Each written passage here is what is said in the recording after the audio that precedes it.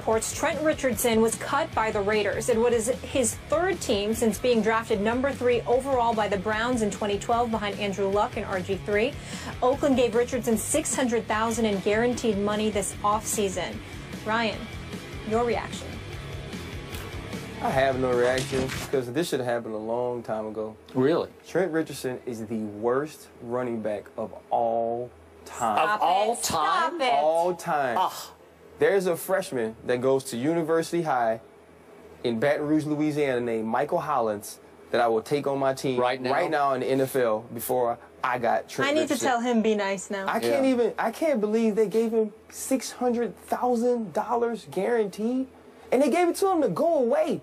They did. Can you imagine that? Okay. If somebody say, man, I'm going to give you all this money just so you never run the ball. That's not the first time that happened so in the you NFL. never run the ball for us ever again. Did you think this when he was coming out of Alabama? I thought he was the man.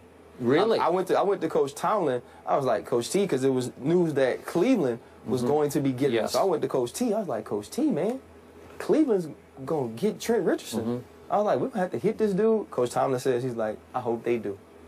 Because at that time, he felt like Blackman would be a better football player coming out of Oklahoma State. He had his off-the-field issues. And so he was like, you rather them get Trent Richardson than get Justin Blackman. And I was like, why? He said, because he doesn't dish out punishment, deliver punishment. He just absorbs punishment. And he was, and he said in college kids, you got to realize, he was playing behind an NFL offensive line. Those guys at Alabama now are on NFL rosters.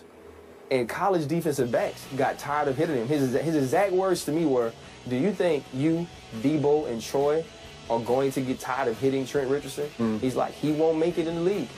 And well, he was right about that one. He's a prophet. He's the running back prophet. Wow. Now seriously, there's some hyperbole operating here because I could go back, and I don't have time because we're about to run out of show, but I could show you a lot of running backs who are worse than him. But maybe not high-pick running backs who were much worse than he was. Yeah. Obviously his guy. Is it possible he was somewhat a product of a dominating Alabama offensive line that allowed his first contact to be 4, 5, 6 yards upfield, and then he absorbed contact in college football, and they got tired of absorbing it back. So he could just run over people or through people and get away with it in ways he couldn't here. I also have to compliment the great Jim Brown. Remember what he said? He said right away. He took a lot of flack in Cleveland for saying he can't play. He definitely said it. Jim Brown says you can't play. Listen, I trust what he says. Listen, I have been around the great Jim Brown several times. And he looked like a hater when he said it. Hey, listen, Jim Brown knows. He knows. He has these. He can see it, feel it. Jim Brown is underutilized by the NFL. He should have been a coach. He should have been a personnel director. You know, whatever. Jim Brown knows who can play and who can't, and he proved it once again. The sad part about Trent Richardson, though, he was a star in high school. I remember when he was at Alabama playing behind Ingram, I said to myself, this guy's probably better than Mark Ingram was. You want him to come in the league and do well, and I think it's a sad situation that he wasn't able to live up. It was very sad. I don't know if this is his last stop, but it kind of feels like it might be. At age 25, boy, a lot of people wouldn't have predicted that. When you get picked third, though, people give you shots, so they can bring him in for free. Maybe. Ryan, you're with us often. Sorry to cut you off, but not usually the whole show. Thank you so much. So many great points. Skip had a couple. I had that one.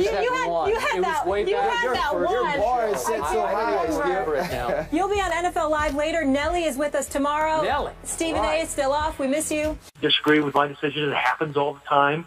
But I believe the course of action we chose really is in the best interest of USC and Steve Sarkisian, and maybe just as importantly, or more importantly, our players. So that was USC Athletic Director Pat Hayden on Trojans Live on ESPN Radio, explaining why he chose not to suspend USC head football coach Steve Sarkisian after his embarrassing behavior at the Salute to Troy event on August 22nd. Skip, do you have a problem with the way Pat Hayden handled this situation? Molly, Ryan, yes, I do. Let me just say, more to the point, I'm just not completely comfortable with the way Pat Hayden dealt with a close friend of his and Steve Sarkisian. I've known Pat for a long, long time. Back in the day, I actually covered Pat when he was the quarterback of the Los Angeles Rams out of USC. He's a pretty good quarterback, by the way, for being a pretty little guy. I admire him. I believe in him. I believe in his value system, but he's very close with Steve Sarkisian. I know he likes him immensely. Most people who cover him or meet him, I've met him just recently here. I think I met him. You also did. Had dinner with him. Did you? You had dinner with him. Yeah, he was awesome. I was trying to convince him that, hey, I got a son that's a freshman. You know what I mean? He's going to swing down Louisiana. So. Really? Yeah, interesting. So, I think, so you would send your son to play for him? I think after that meeting, you know, I would, depending on how this shapes up. I mean, people make mistakes. Oh, sure. No, yeah, I got it. So, yeah, I'm cool with that. Okay, so now we're back to what exactly is going on here.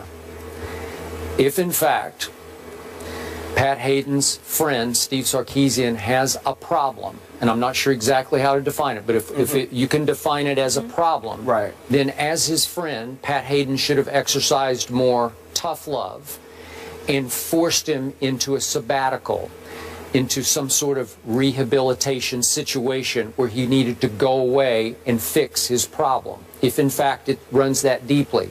I don't really want to hear Pat say, well, I'm told his counseling started off well. That was the quote yesterday. Right. What does that mean? Counseling started off well. We've made jokes about the old Riley Cooper situation where he was sent away for the weekend. Yeah. Counseling. Well, what counseling? Well, is that what's going on here? Because Pat was in a tough spot. USC's been down a little bit for a while. Now you have a veteran, savvy quarterback in Cody Kessler coming back, and I saw Sarkisian here and likes his chances, man. Yeah. A lot of people like their chances. I'm seeing it all the way up to ranked 4th in the country, but they are a top 10 team, so clearly they have a shot at making the Final Four, the postseason this year. Probably going to win that conference. So do you send away your coach because he has a problem on the eve of what could be a breakthrough season? You'd be back on the national map. It's a tough call. Pat Hayden did what he thought was best for the program, maybe more so than for his friend, Steve Sarkisian. That's my take. Let's also point out this is the first year they're not under the NCAA sanctions anymore. Good point. So Steve Sarkisian, just when I met him, was genuine. He was fun. He was bright. He wasn't behaving the way he behaved there. So I don't know if it's a problem. I've only seen him that one time, and he was fine that night. So for me, I don't know how deep this runs. He came out and said afterwards he didn't have a problem. It was a mix of medication and a mix of alcohol. So I will take him for his word. Well, he actually said he didn't know if he had a problem. Was his response. Okay, so go ahead. So we take him for his word. He doesn't know if he has a problem. He's going to get help. I don't know if Pat Hayden fell victim so much to his love for Steve Sarkisian as he did his love for the USC Trojans. He's a guy that went to school there. Yeah. He played quarterback there. For him to have to live through the Lane Kiffin era and the Lane Kiffin tenure probably killed him inside. It probably did. And we're going into a year, Cody Kessler is a guy who's going to be up for the Heisman. Yeah. This great interception to touchdown ratio. They're finally ranked in the top 10. People are picking them to make the playoffs, playing in the Pac-12, which is going to be extremely tough division this year. If you come out of there, you probably do make the BCS playoffs. And he was faced with the decision. Do I make the decision that maybe puts my team in jeopardy, my school, the place I love, in jeopardy of not accomplishing all these things? Like you said, we are on the eve of accomplishing to help Steve Sarkisian when I don't know how deep it runs. You know, he talks about the meeting they had and how forceful he was. And I know Steve got my point. I got my point across very sternly and these different things. I don't know if he was worried so much about getting Steve Sarkisian help as he is about the USC Trojans being a good football team, winning early games in the season, and not disrupting that. So for me, I don't think he handled it well from this standpoint. Whether he has a problem or not, the public perception is whatever you have going on was more important than you being able to function at this important event. So if I'm a kid on that team, if I'm a parent of a kid on that team, and I'm trying to explain to him how to behave, how to conduct himself, how to be an adult and be responsible, be accountable, I can't say that Pat Hayden held him to the standard I would want him to be held as a man who's now a mentor, a coach, the safe keeper of my child while I'm away, while he's at that school. So for me, Pat Hayden has to make a different decision for the program. And if the kids are really who's important to you, you set a tone that not only are you going to be held to a high standard, but the people that we put in charge of coaching you, the people we put in charge of recruiting you, are going to be held to a higher standard. So now when Steve Sarkisian sits in the kid's home and he talks about his rehabilitation process and the things he's had to do to be the coach of the USC Trojans, part of it is I made a mistake. I was punished sternly and harshly. I accepted it. I'm better now. And if you go through things, I can also help you. He can't preach that to kids when he sits in their homes. And that's where Pat Hayden made the mistake. I completely agree. And yet Pat allowed the players, the leaders of the team, to quote unquote punish the coach the way they would. It was a joke. Thank you very much. I was going to say I laughed. That really was a joke. Because to punish a coach the way you would be punished for missing a meeting or being late to a meeting by running some sprints or up downs or whatever it is, it's just, it doesn't equate. So if you're a player on the Trojan team right now, a leader on that team, have you lost some respect for the head coach?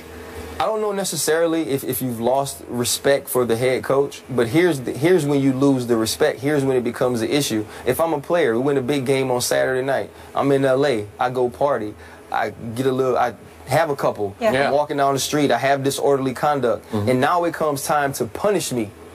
Are you going to make me run? Do they punish me by doing up downs? Or are you going to try to suspend me? Will I be held to a higher standard than you hold your coach? So that's where your issue comes in. How do you discipline players now once they get in trouble? I think three main points here. Is he protecting his guy? Is he protecting the school? Or are you sending a message to your kids? I just truly hope it's an isolated incident, and that we'll see moving forward. How's Oakland handling this, gentlemen? The Raiders are paying Trent Richardson $600,000 to not play with the team. Ryan Clark believes he knows why. I can't wait for this. You gonna tell us? Educate us.